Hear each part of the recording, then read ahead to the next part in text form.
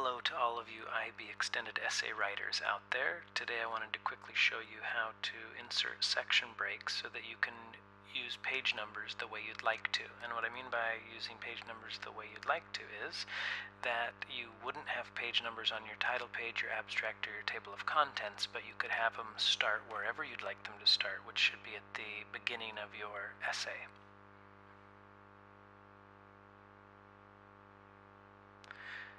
The first thing I'm going to have you do is just make placeholders for your title page, abstract, table of contents, and then here you can see my first heading is where my essay begins. Before I begin, I should note that I'm using this toggle here where I can show all non-printing characters, so I can see where I have returns and other non-printing characters.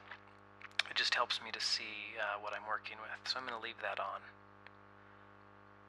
I'm going to go up here and I'm going to insert a section break after title page. So you see title page is up there and it's moved everything else down. After my abstract, I will also insert a section break.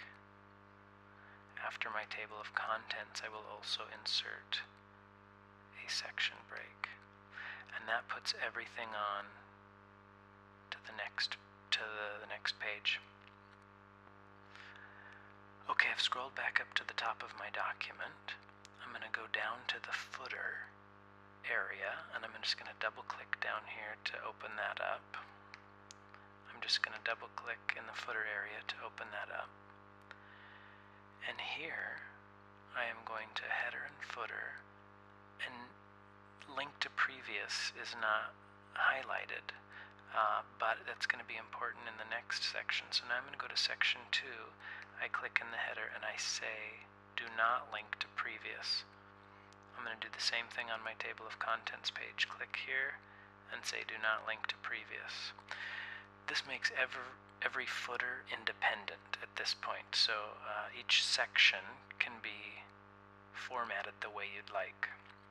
So now when I go to the essay portion, my fourth page, when I click here and I say do not link to previous, I can then say insert page numbers, and these page numbers will start on page 4 or the fourth section of the document, and they won't show on the first 3 sections of the document.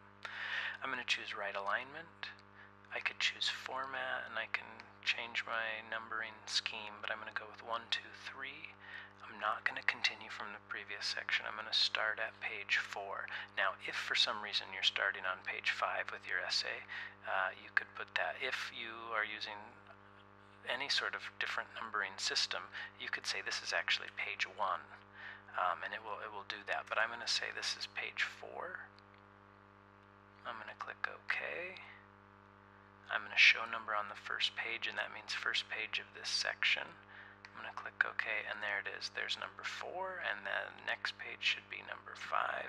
And if I scroll back up, you'll notice that there are no page numbers on the first 3 sections of the document. And there you have it, using section breaks to make the page numbering work for you.